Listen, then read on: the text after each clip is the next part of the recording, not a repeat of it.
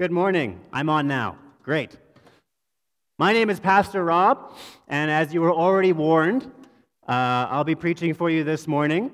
Pastor Jerry, this was planned, but not that planned. Like, he was supposed to be here helping with the kids downstairs, but I got a text from him at 2:30 last night, and usually I don't wake up to texts, but I woke up to this one for some reason, being like, hey, Rob, I'm not going to be there.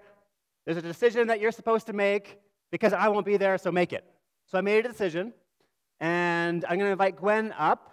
And Gwen, why don't you use Marcus's microphone over there? Oh, you've got a handheld. Wonderful.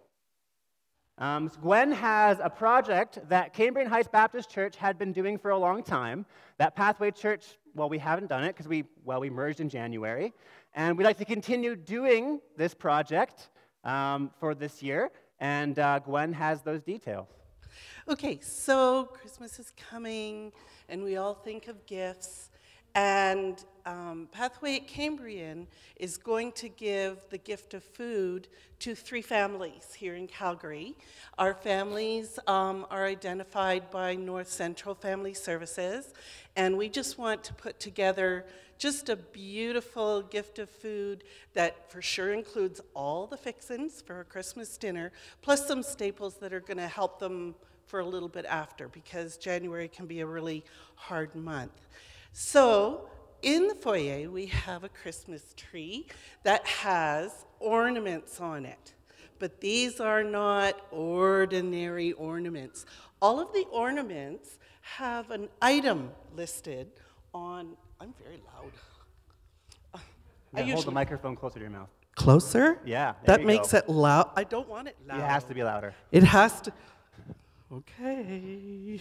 I used to be a cheerleader. I usually don't need microphones. So on the ornaments are items that are to go into the hampers. So this one says shampoo and conditioner. This one says canned soup or stew. This one has stuffing, aluminum tray, and foil. And you might ask, well, they're different colors. Do you want to know why? They're different colors to make my job easier. So when you bring your items to go into the hampers, I'll know which family it goes to by the color of your ornament. So after service, go and have a look in the tree. You get to choose which items you want to put into the hampers. You may take more than one if you wish. And if you're someone like me who things grow legs in my house and go somewhere, I'm happy to write down on a paper which ones you picked and what color you picked so that later on we'll know where they go. And as a coincidence, when you come to hear the beautiful music on December 22nd, that's the due date to bring all your items to go into our hampers. Ask me later.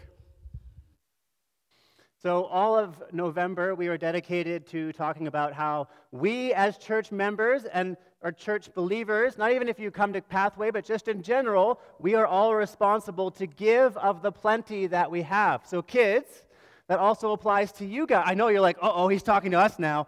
When you guys have a lot, which I'm sure many of you do, it's your job to share with those who don't have a lot. Does that make sense? That's what Jesus died for us to be able to do. And I'm going to talk about that a little bit more this morning. But before I get started there, mistaken identity is quite a thing. I remember when I was, well, probably about your size, looking a lot like you. I picked you because you have blonde hair, and I'm sorry, you're turning very red.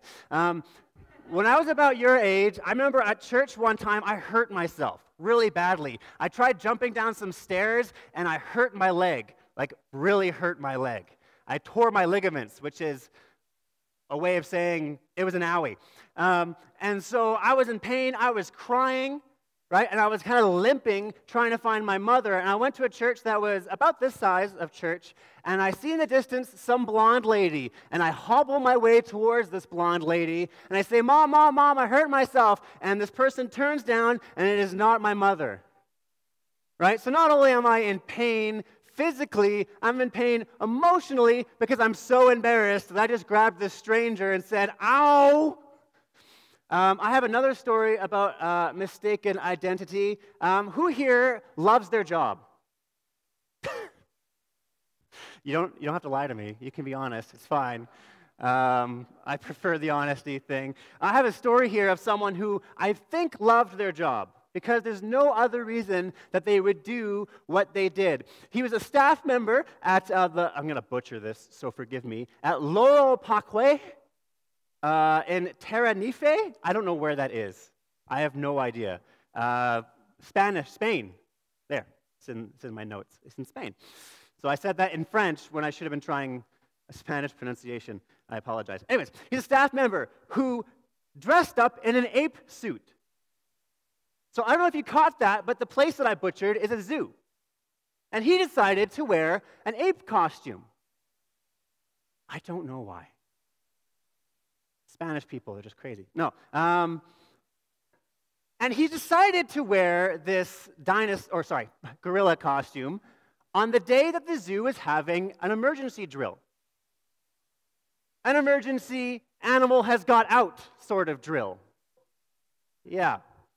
And so here he is trying to be, the best employee he can be. Being really, just kind of, with this, I'm assuming, right, with this gorilla costume, right, trying his best to make the people that are gathered there think, oh no, it's an escaped animal.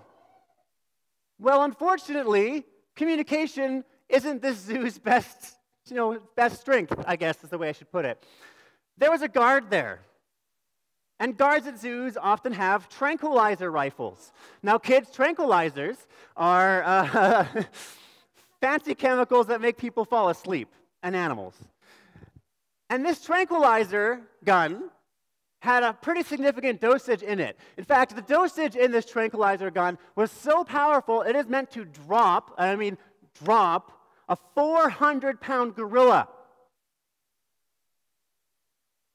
And we have Mr. Friend running around dressed up like a gorilla. Yes, thank you. They should stay in the service more often. So he gets shot. He gets tranquilized. Bam! Down goes our friend here. They didn't publish his name in the article, which is probably a mercy. All right, I think it's really funny. The man suffered an allergic reaction to the dart and was taken to the university hospital. So not only is it a tranquilizer meant to just tranquilize things, but he's allergic to it too. Don't worry, he lived. That would have been, it kind of already was bad, but it could have been a lot worse. Mistaken identity has consequences. History is full of people being sent to prison because it was that guy, and it wasn't. And I was going to share some of them, but most of them are really depressing. There's like a story of one guy serving 15 years in jail only to be released of a 19-year sentence, 15 years, and they figured, oh, sorry, wrong guy. Can you imagine? 15 years of your life. And you're like, I didn't do it. And they're like, yeah, everybody says that, buddy. We're going to be talking about identity this morning and how our identity is found within Christ. Our identity is found within Jesus. We're going to be taking our time this morning in Galatians chapter 2, verse 15 to Galatians chapter 3, verse 14, because, hey, spoiler alert, the chapters in the Bible, they're like soft suggestions. Sometimes subjects kind of carry over chapters a little bit in the Bible. If you don't have your Bible with you, it will be up on the slide this morning. So, Colleen, if I could have my first slide, please, and we'll begin our reading. Well, the first thing I want you to think of this morning is, in Christ we are justified. So in Christ we are justified, and we'll talk about what that means in a second here. So next slide, please. So starting here at verse 15. We ourselves are Jews by birth and not Gentile sinners, yet we know that a person is not justified, there's the big word, justified by works of the law, but through faith in Jesus Christ. So we also have believed in Christ Jesus in order to be justified by faith in Christ and not by works of the law. Because by works of the law, no one will be justified. Now, I'm going to tell you guys what justified means really quickly here. Justified means that the law has no hold on you anymore. You were once guilty, and you are now justified. Right? You were once in trouble, and now you are guilt-free. Right? And yet, how does that happen? How does that work? Well, that works through faith. And what is faith?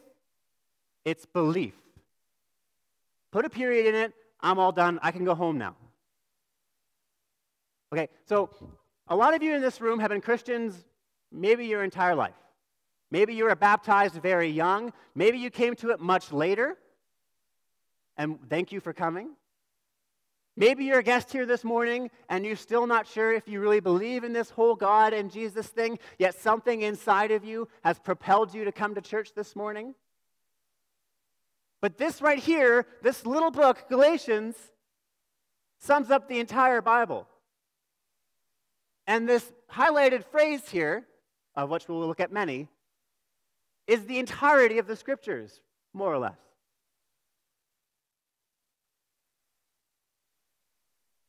A person is not justified by works of the law. What does that mean? A person is not good just because they do good things. Is that kind of weird to you? Yeah? Right, yeah, exactly. So usually, when someone does good things, we say, hey, that's a good person. Frankie shovels his neighbor's driveway. Frankie's a good person, right? No!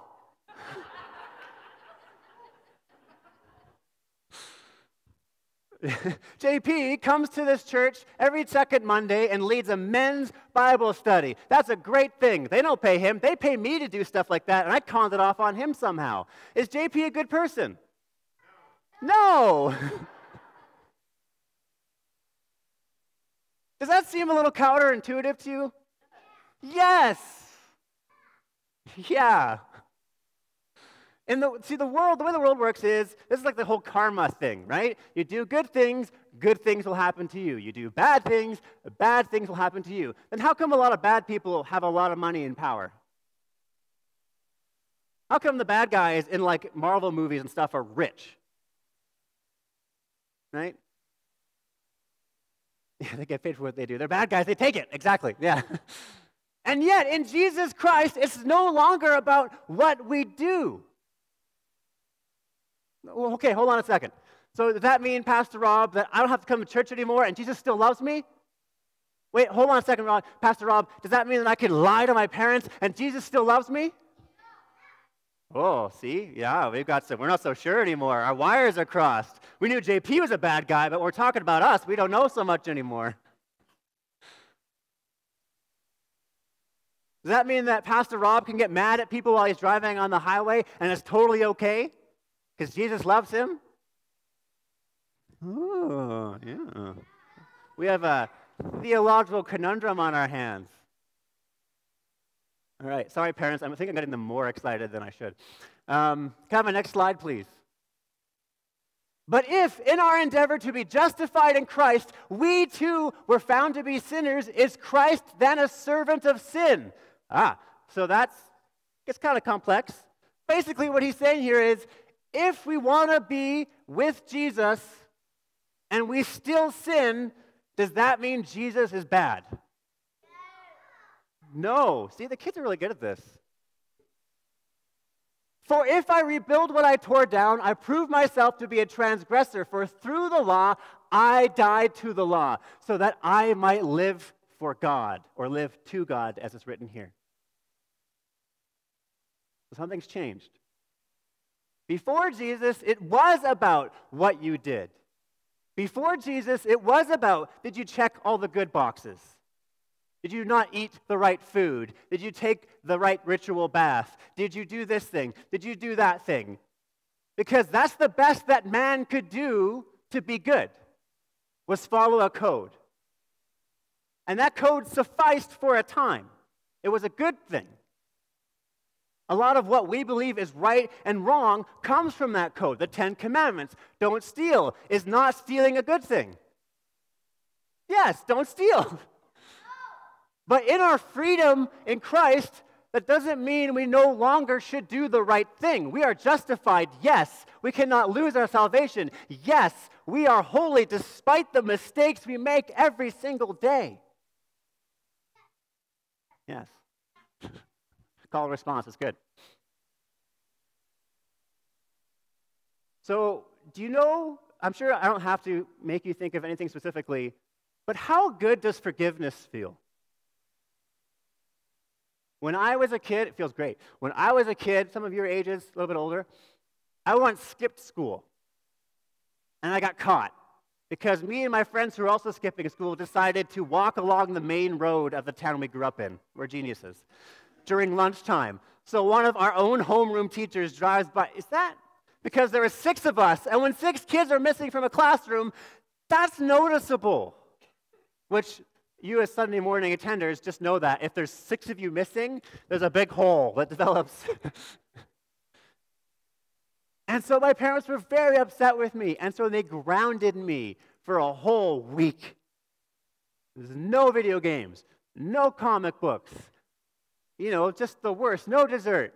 Just, you don't get to hang out with James and Johnny. You are going home, and you are staying home, and you will go to your room. And at the end of that period, my parents said, you are released. We love you. We are sorry we had to punish you, but you need to learn not to skip school. And I learned my lesson. Well, I didn't really. But,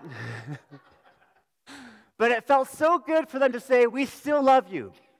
We're upset with you. We want you to change, but we still love you. How good does a hug feel from someone you've missed for a long time? Really good, that's right. And sometimes your mommy and daddy get really mad at you because you've done something wrong. Or maybe they think you've done something wrong. How good does it feel when they say, I forgive you, let's snuggle? Real good. That's right. Adults, this is for you too. Despite the things that you decide to do when you know the consequences, despite the sins you continue to run to, despite the filth that I say you a lot, and it was pointed out to me recently that when I preach, I bring the hammer down a little too hard because it's about you guys all the time. And I apologize. Every word that I preach is about me too. So I'm going to try to start saying we, because this is for me. I don't want you guys to think that you're the bad guys, that I'm the guy who's got it figured out. When we return to the garbage that defines our sin lives over and over and over again, and we feel worse and worse about it, we feel just atrocious, there's Christ Jesus still forgiving us. There is God the Father still welcoming us back, always, always, always, over and over and over again. That's what grace is. Does that make sense? How often have maybe you've been in a job where, pardon me, there is someone underneath you who's always late, or maybe a coworker who's always late, never shows up on time, always making a mess of things, never seems to try that hard. And you're like, man, they should just fire this guy or this person. That's the attitude you take towards those around you, and yet God takes an entirely different one, doesn't he? When we accept the cross, when we accept his mercy, God looks at us instead and says, I love you. I long for you to run towards me and not to the filth in your life. And this is Christianity 101. This is the basics. And yet it's important that we remember that. Don't you agree? Yes. Next slide, please. So we are justified by God, not by our own doing. We are justified by the cross. And then we are welcomed. That's that hug I'm talking about. Next slide, please. I have been crucified with Christ. You have been crucified with Christ. We have been crucified with Christ. It is no longer us who live, but Christ who lives in us. And the life I now live in the flesh, I live by faith in the Son of God, who loved me and gave himself for me, who loved us and gave himself for us while we were still sinners. I do not nullify, I do not erase, I do not dull the grace of God. For if righteousness were through the law, then Christ died for no purpose. It is no longer I who lives, but Christ in me. Christ in me, the hope of glory. Just close your eyes for a moment, if you can. Just close your eyes. And picture in your mind a dimly lit space, like a cave or a dark room. That is your sinfulness. It leads to emptiness. It leads to a place where you're trapped in the dark. And then imagine a single candle and how the room gets this orange tint to it, this space, this dark space. And then imagine that candle begins to burn down into a roaring fire. And that orange hue that's bouncing off these dark walls in your mind is getting brighter and more vibrant. You can hear the flame now, and that small fire grows into a larger one. You can open your eyes now. Christ is the light of the world. Look, it's Christmas. Some of you are like a month ahead of us. What's Christmas? A celebration of Jesus Christ, of God himself coming into flesh and becoming the light of the world. That little picture you had in your head of the darkness, that was man without Christ. And through the cross, we now have a roaring fire that makes us beacons into the darkness. We don't just throw stars on the top of our trees because it's mentioned once in the Bible about how the shepherd saw a star. Yes, that's that reminder. But why stars? Because stars are lights that can be seen from millions and millions of kilometers away. Christ is that beacon, and now that we have Christ in us, we also are to be that beacon. So kids, when you see, maybe, I don't know what Christmas movies you guys are watching these days, but when you see the star in the heavens that the shepherds could see from countries away, you are also those stars. You are beacons in your schools. You're beacons in your play groups because you love Jesus. And Jesus wants you to shine like him.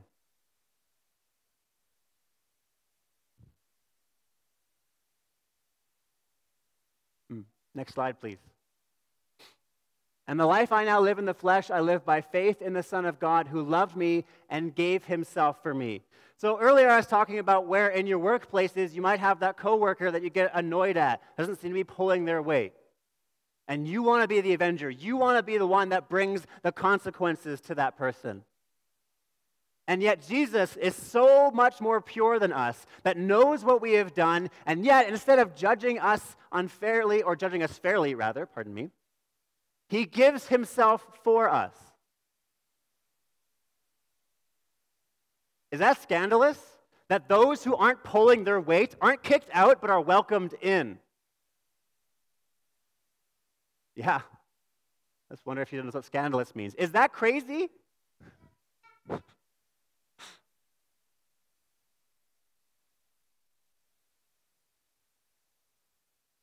In life, we often think that we have all the information we need to make judgments about other people. We think we do. And yet Christ does, unmovably so, and loves us, welcomes us in. That's not the way of the world, is it? We have politicians always trying to find dirt on one another. We gossip in our own workplaces to try to make ourselves feel better about someone else that we're competing with that we just don't like. And that's the opposite of the gospel. Next slide, please. I do not nullify the grace of God, for if righteousness were through the law, then Christ died for no purpose. Let this be a reminder for us, too, on the other side of the coin. Some of you are too haughty. Some of you are too proud. Some of you believe that you're too great. The opposite of true of some of you in this room. Some of you are too down on yourselves. Some of you, despite believing in Christ, having him in your heart, and having the Holy Spirit, say, I will never be nothing more than a sinner. And that's contrary to the gospel too. What you do cannot nullify the light that Christ has planted in you. You are justified and then you are welcomed. So your bad habits cannot nullify that light in you. Your running away from obedience from God cannot nullify that light in you. And some of you as parents, this is breaking your heart because there's someone in your life that seems to always be running away. And I say to you that we should continue to pray and always be there for them. But know that there's always hope. There's always hope and understanding that Jesus' judgment, Jesus' knowledge is greater than your own. And as a parent, that's hard sometimes to let go of. To entrust your child into God's hands, not your own knowledge, is very difficult. I mean, my daughter is 2 years old, and I can't even do it. I have one. Some of you have many, and they're older, and they're making choices that you just don't understand. And you have to trust them to Jesus. Next slide, please. Lastly, we are connected. We are justified, we are welcomed, and we are connected. Galatians chapter 3 now. Next slide. Thank you. Oh, foolish Galatians. Oh, foolish Pathway Church Cambrian. Oh, foolish Calgarians. Who has bewitched you? It was before your eyes that Jesus Christ was publicly portrayed as crucified. You have seen it. Let me ask you only this. Did you receive the Spirit by works of the law or by hearing with faith? How many of you, when you accepted Jesus Christ, did it on your knees, racked with tears? Or did you figure it out on your own? Did you figure out the secret formula that now I feel better about my life, now I've received the Holy Spirit, I have hoodwinked Jesus? Nope. You have received it as a gift. Are you so foolish? Verse 3. Having begun by the Spirit, are you now being perfected by the flesh? So kids, do you ever pray? What do you pray for? Yeah, I see a hand back there. What do you pray for? Just tell me anything. Your family, that's wonderful. Anything else? For food, for friends? I had a Greek exam the other day. I prayed for that. I had a test. Sometimes, though, I should have prepared, and the prayer doesn't really help me, and God wants me to learn something. But prayer is beautiful, people, because prayer is an act of surrender, isn't it? It's saying, God, I need you. God, I thank you for the things you have given me, whether it's food or friends or my family, whether it's a job, whether it's a trial going through. God, give me health. If you have a prayer life, but next to it you have a life where you feel justified on your own merit, one of those things isn't fully formed.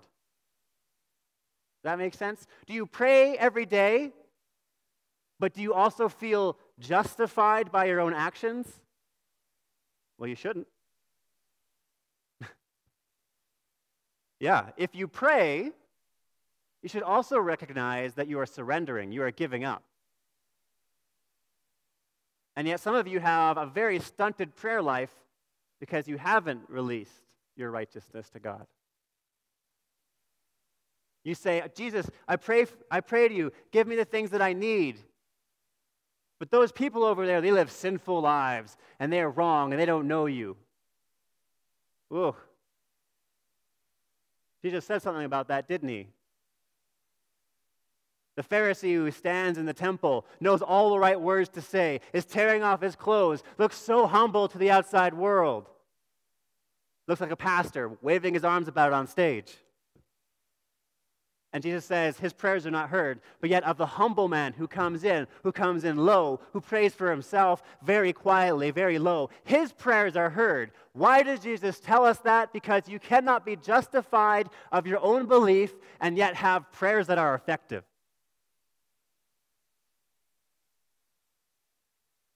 You can't on one hand say, God help me, and on the other hand say, I know better than any other man. That's a misunderstanding. You should pray instead, God, I need you because you have given me everything, my salvation also. And so that goes with your coworkers, that goes with your other students, the ones that drive you crazy, the ones that do things that hurt you. You're supposed to honor them, love them, and pray for them also. In Ephesians it says, and you also were included in Christ when you heard the message of truth, the gospel of your salvation. When you believed, you were marked in him with a seal. Who here loves stickers? Yeah, I love stickers. You don't really love stickers? I understand. Did you know, kids, that if you decide to believe in Jesus with your heart, and you ask him to live with you, that he forgives you of all the wrong things you've done, and he gives you the sticker of the Holy Spirit? Now, can you take stickers off of things when you've stuck them on? Yeah, it's pretty easy. It's just paper, right? Just whoop. But the crazy thing about the sticker of the Holy Spirit is it can't be taken off. So in the Bible it says a seal, right? Like the envelope with the candle wax, you stick your seal on it, and if it gets opened, you know about it, or it can't be opened in some cases. That's the Holy Spirit. If you believe in Jesus, you receive the everlasting sticker of the Holy Spirit. It's a sign to others, and it will not leave you, that Jesus loves you, that God has chosen you for himself.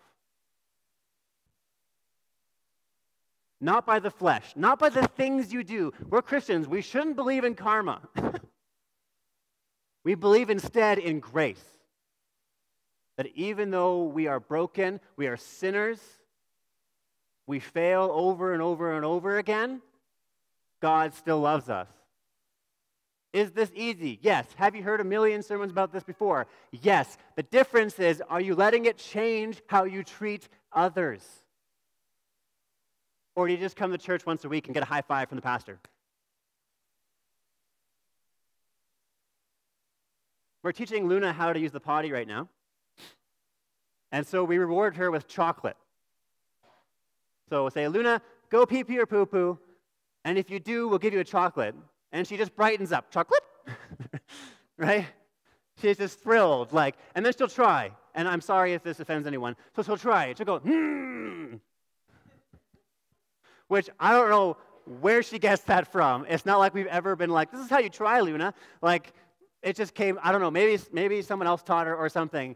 But when she really tries and she really wants that chocolate, she goes, and most of the time these days, nothing really happens. This morning she did, high five, yay, she got chocolate. The hardest part of that whole exchange is when she doesn't use the potty, she still asks, chocolate? And mommy and daddy have to be really strong and say no. And that's how we think of the world. You do this thing, you get this reward. Luna used the potty, she gets a chocolate chip. Rob, you did a good job at work this week, you can take a day off. Your yearly appraisal comes up or your yearly assessment, you get a pay raise of 15 cents. Good job. And that's not how the kingdom works. Isn't that absurd? Yes, amen. And yet it's the truth.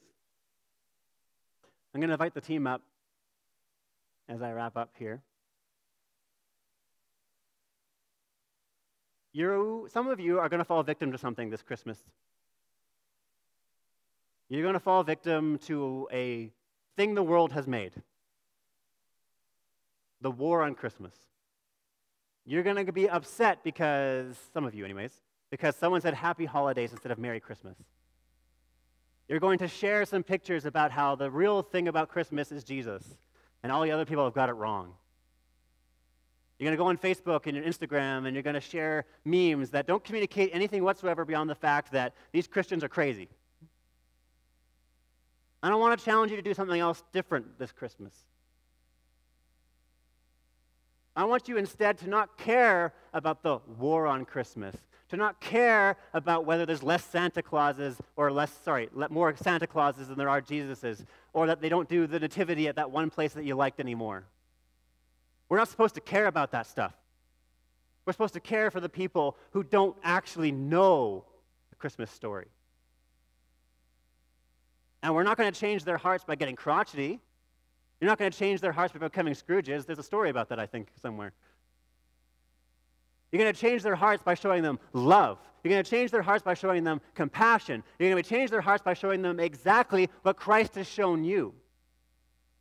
Not by getting your undies in a bunch about what some cashier said to you, but instead to show compassion to your friends that don't know Jesus, that think Christmas is just about trees and being nice to people and Charlie Brown. But instead that Christmas is about this idea that God loves us each so much, he became man and died on the cross for us. That is Christmas. It's not a greeting. It's not a Christmas tree.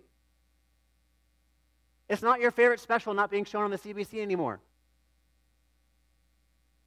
It's showing compassion and love, and unflinching forgiveness, saying, I forgive you over and over and over again when someone wrongs you. Are you tired of forgiving, you say? Tough luck. God doesn't say, I'm tired of forgiving. And we're supposed to be like him. Pray with me. Dear Jesus Christ, you are good.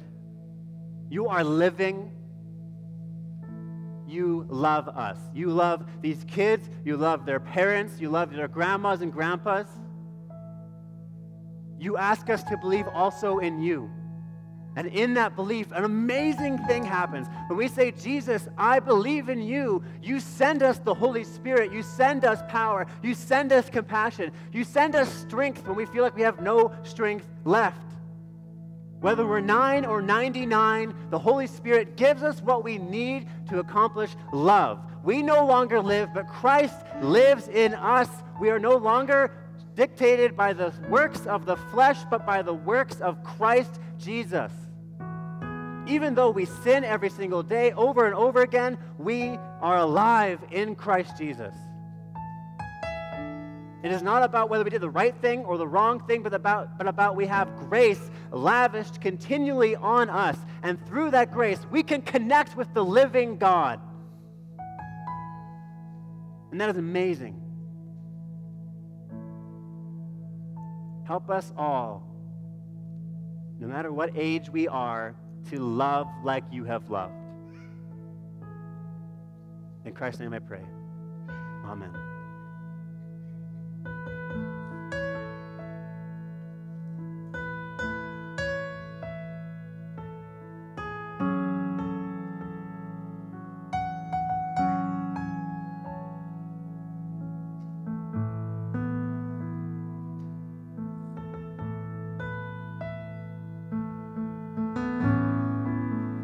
Is my revelation, Christ Jesus crucified.